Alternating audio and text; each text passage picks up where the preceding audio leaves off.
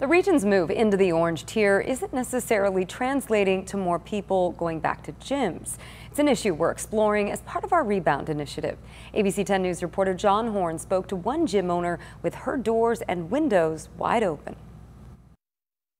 Catcom is doing all she can to get people back inside Studio Sweat in Rancho Bernardo now that the county is in the orange tier. 25% gets us back to what we would consider a full class, and everybody still has these almost 8 to 10 foot workstations. COM limits her sessions to 18 people, which, given the size of her studio, means she could fill her classes entirely under the current restrictions.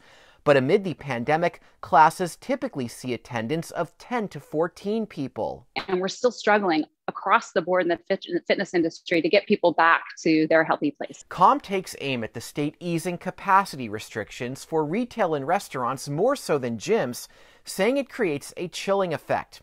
County data shows potential exposure at gyms in 0.4% of COVID cases since last June.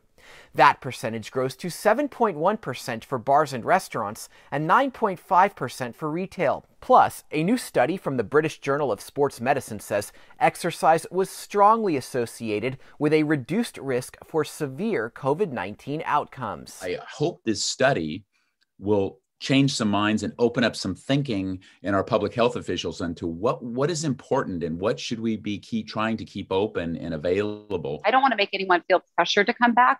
I just want them to know that it is a good idea for them to come back on so many levels. COM says she'll welcome everyone back, no judgment.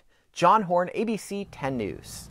The trade group of California Fitness Alliance is calling for 75% capacity at gyms in the orange tier. We did reach out to the state health department and are awaiting a response.